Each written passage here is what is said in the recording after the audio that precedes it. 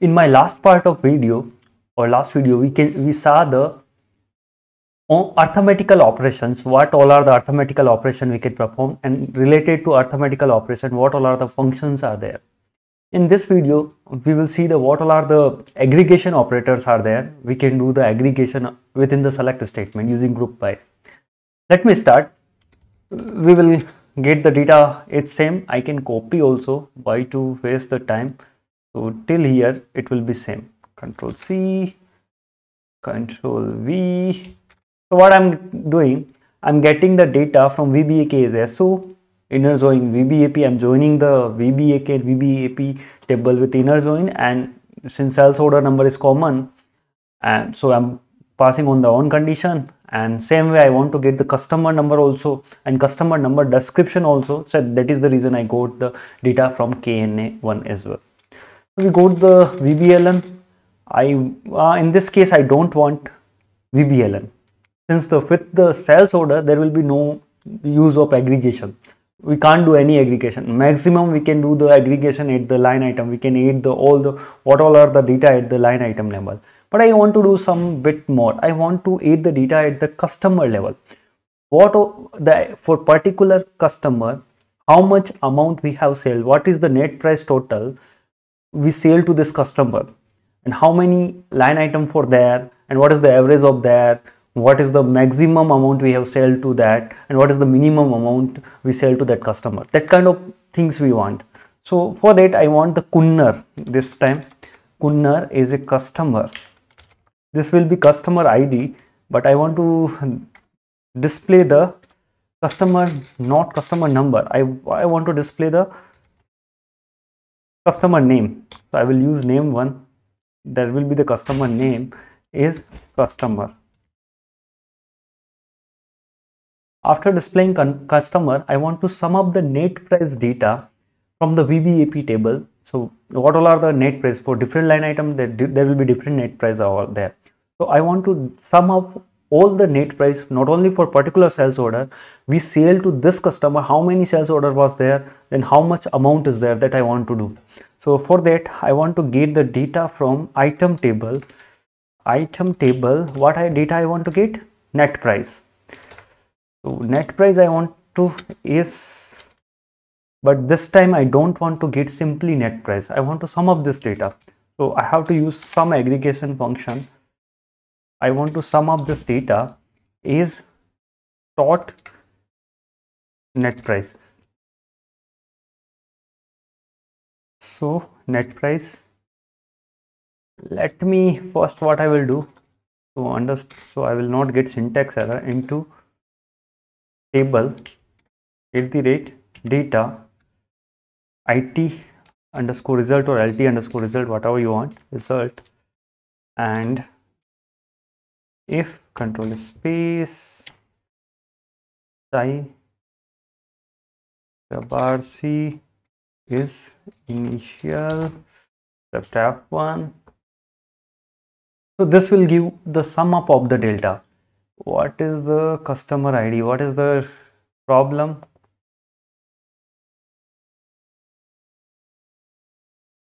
What it is telling, Kunnar from select list is missing the group by clause. Okay.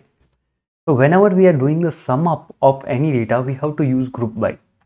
So because we can't simply display without grouping the data. In this case, I want to group all the data based on the customer number. So how to use group by?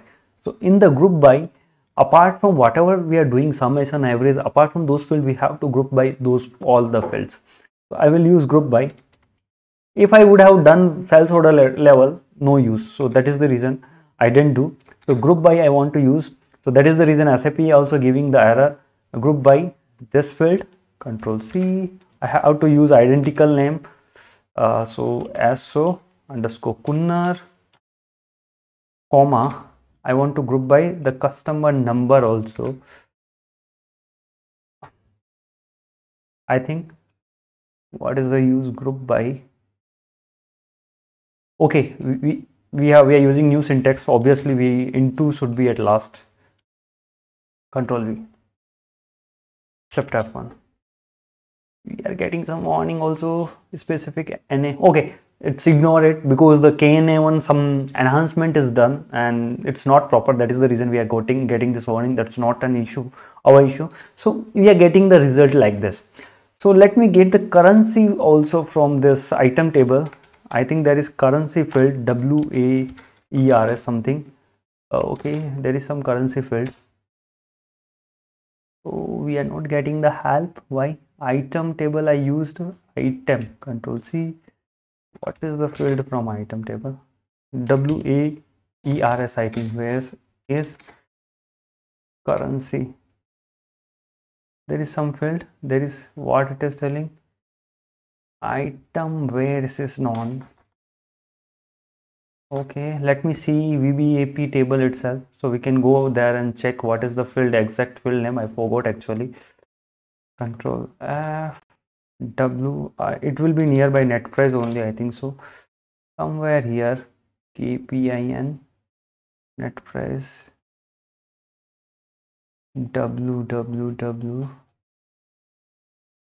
Okay, ER name. No. Let me open this with SAP GUI. What happened? Okay. Sorry. Control Shift A. Let me go again. What it is searching, I'm not sure. I clicked something. VBAP table.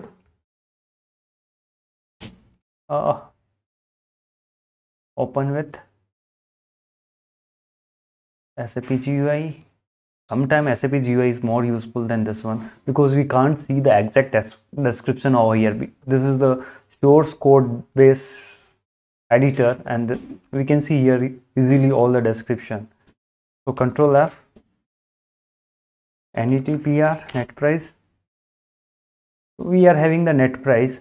What is the for this? What is the unit? Control F, unit of measure now.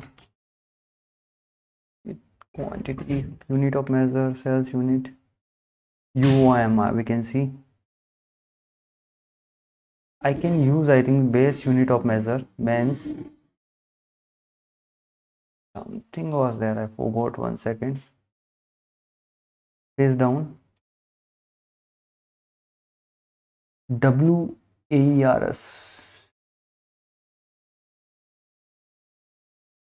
Net price, WASD document currency.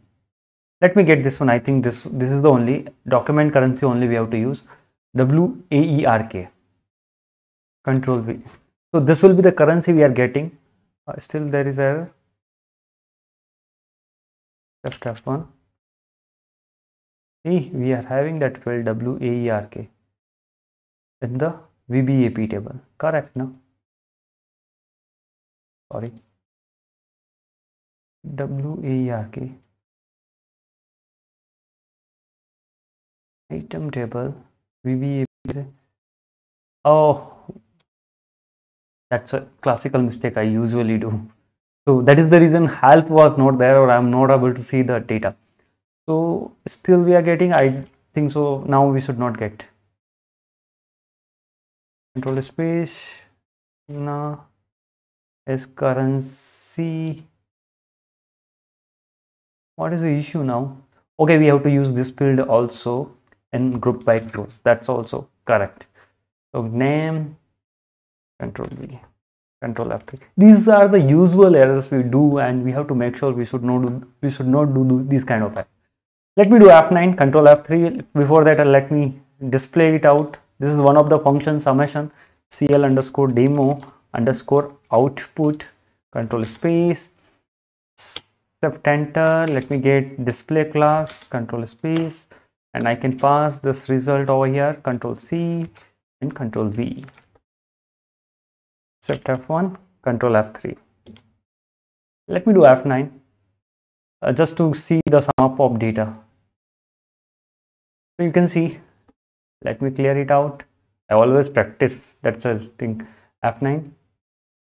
So you can see we are having the customer ID. What is the customer what is the customer ID and what is the customer name and what is the currency and what is the total net price for that customer. Suppose along with the net price, I want to get what is the maximum, what is the average value first. What I want to see. So I can put comma.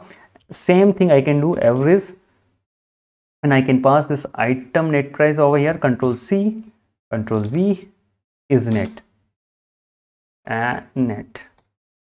Shift F1. Along with net price, what is the maximum value? I want to see that also. Control V. That also I can see like this. What is the minimum value? That also I want to see. That I can do. Control V, and is minimum value I want to display. And what all are the line item count? That also I can see. Count of this item net price is count. Shift F1. These all are the aggregation expression we can use. Control F3. Let me do clear out the console, and let me do F9. So we can see over here what is the customer name. For this customer, what is the total net price, and what is the total net price after that? The net price is this one. What is the aggregation of the total net price?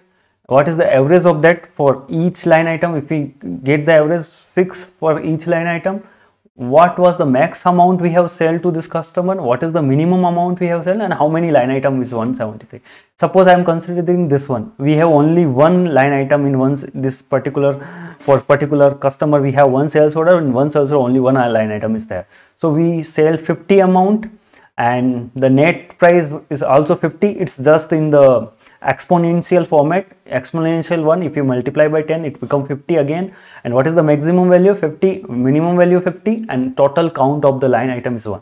Like that we can do. These all are the aggregation operator we can say we can use in our select statement. But we have to make sure we have to use group by, or whenever we are using the group by, we have to make sure we all the fields apart from the summations we are using, those fields should become in the group by. Even the case statement also, which we will see in upcoming video, that also should come along with that case statement. If I'm doing like that, suppose I am doing the sorry, 1 plus 1 is, suppose this literal I used is 2 over here is 2.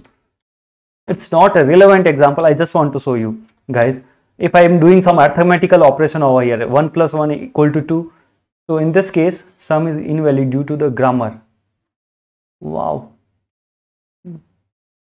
What is this error? Okay, there is nothing error.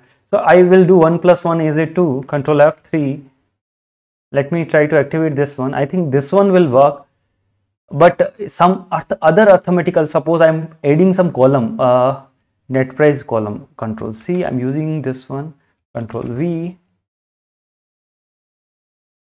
I'm doing like this. In this case, whatever I did over here, the net price select missing from group by. So I have to use this as well in my group by. So I just want to show you this, guys. So item net price where WAERK. So I have to use the same thing over here in the group by. So then only the syntax error will be removed and we can do.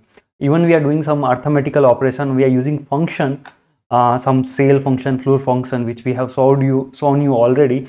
So that also, if you are doing that, also we have to repeat in group by statement. Then only it will work. Let me execute Control F3 and let me execute once again. Let me clear out the console. There will be one additional value F9.